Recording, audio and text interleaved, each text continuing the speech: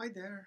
In this video, I'm going to talk about the allowance for doubtful accounts, where I briefly explain the journal entries for the allowance, then how to create the allowance, whether from the sales amount or from the accounts receivable, and finally, I have two brief examples to show you how to practice. First of all, how to create the allowance for doubtful accounts. We usually debit bad debt expense, credit allowance for doubtful accounts. The allowance account is a contra asset where we put it in the asset by minus. Then if we decide to write off any amount, we debit the allowance and credit accounts receivable. If the uncollectible amounts turn to be collected, then we reverse the write-off journal where we debit accounts receivable, credit allowance, and we debit cash, credit accounts receivable.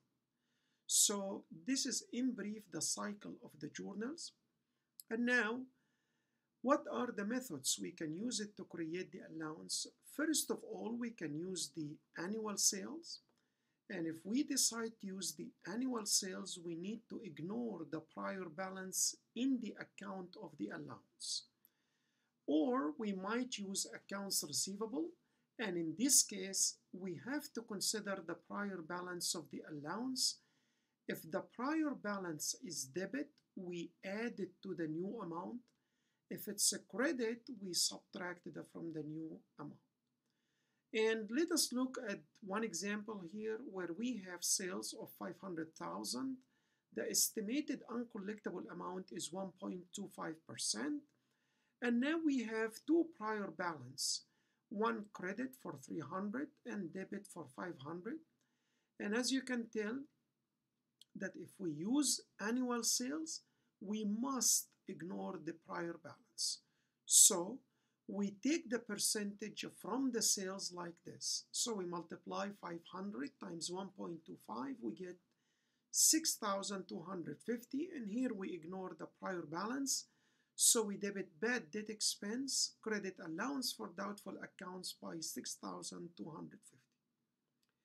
If we decide to use the accounts receivable, then we have to consider the prior balance. So we have 75,000 here, 8% uncollectible, and then we have two balances, credit for 300 and debit for 500. So for the credit, we need to subtract it from the prior balance. So we multiply 75,000 times 8% equals 6,000. Minus the credit balance 300 equal 5,700, and we do the journal entry for that amount. So we debit bad debt expense, credit allowance by 5,700. If we use the debit balance, then we add it to the prior balance. So it's going to be 6,000 plus 500 equals 6,500, and then we put the same journal except the amount will be different. Now, how about the amount itself for the accounts receivable? We might get the accounts receivable aging schedule, and we need to calculate the allowance from that table. So here we have accounts receivable from different due dates. First, not due, so the estimated uncollectible amount could be 2%. Then from 1 to 30 due, where the balance could be 4%. 31 to 60, the estimated uncollectible 10%. 61 to 90, 20%, over 90, 40%. So what we usually do, we get the total sales multiplied by those percentage, and we get these totals. So this will be the amount that needs to be recorded, and then we consider either the debit or the credit balance. Let us have one exercise to show you how we record it. So in this example, we have a credit balance, which means we need to subtract it.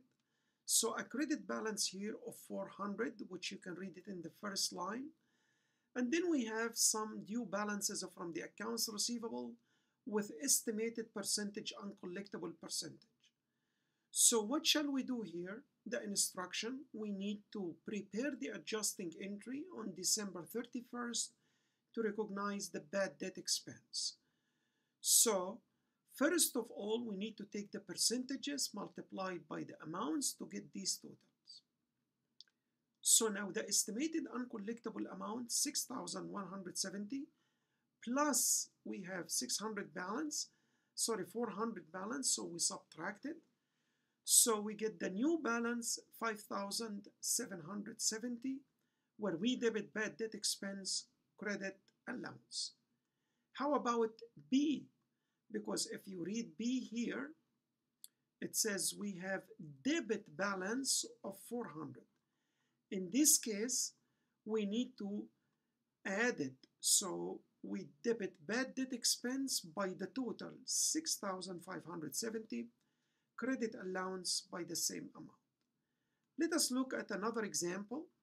So here we have on December 31st, the allowance had a credit balance, which means we need to subtract it for 1,500.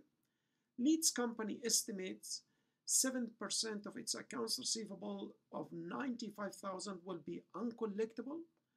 On March 3rd, we have Leads company determined that there is an account of 950 will be uncollectible. And on May 15, the customer turned out to pay. So let us look at the journals here. On December 31st, to create the allowance, we debit bad debt expense, credit allowance. And remember here, because the balance was credit, we subtract. Then on March 3rd, to write off the account, we debit allowance, credit accounts receivable by 950. But the customer returned back on May 15 and he paid. So first we reverse the write-off journal and then we credit the collection. So this is in brief the meaning of the allowance, how to create the allowance, how to journalize the allowance, how to use the two methods of the allowance, whether from sales, where we ignore the prior balance, or accounts receivable, where we subtract the credit balance or add the debit balance. Thank you.